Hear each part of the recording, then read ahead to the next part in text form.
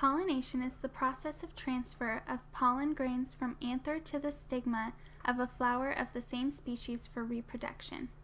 Some flowers can pollinate themselves, but most need help from an insect or animal. This is called cross-pollination. Most of the time, pollinators don't even know that they are pollinating.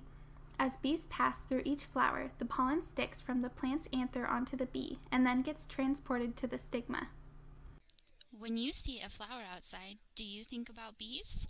All of these flowers are here because of pollination. One of the most important pollinators is the bee. Bees go from one flower to another as they try to gather nectar, a sugary drink from the flowers. Nectar, which turns into honey, serves as food for the bees. Bees have a long tongue that helps them get to the nectar. They eat the nectar and store it inside their honey stomachs. Then they go back to their hive and spit the nectar out into a cell in the hive. The heat from the hive makes the water from the nectar evaporate, and the nectar turns into honey. Bees aren't the only ones who help flowers pollinate. Other insects and animals go after the nectar in flowers and accidentally spread pollen from flower to flower. These include bats, hummingbirds, butterflies, and lemurs.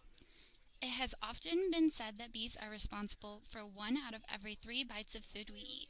Most crops grown for their fruit, including vegetables such as squash, cucumber, tomato, and eggplant, nuts, seeds, fiber, and hay, require pollination by insects.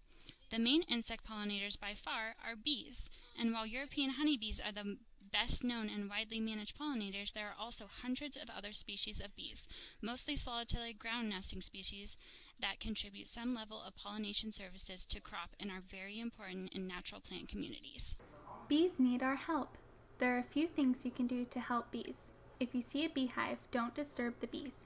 Try to buy raw, locally made honey. Last, you can put out water for bees and plant flowers for them. Thanks for learning about bees.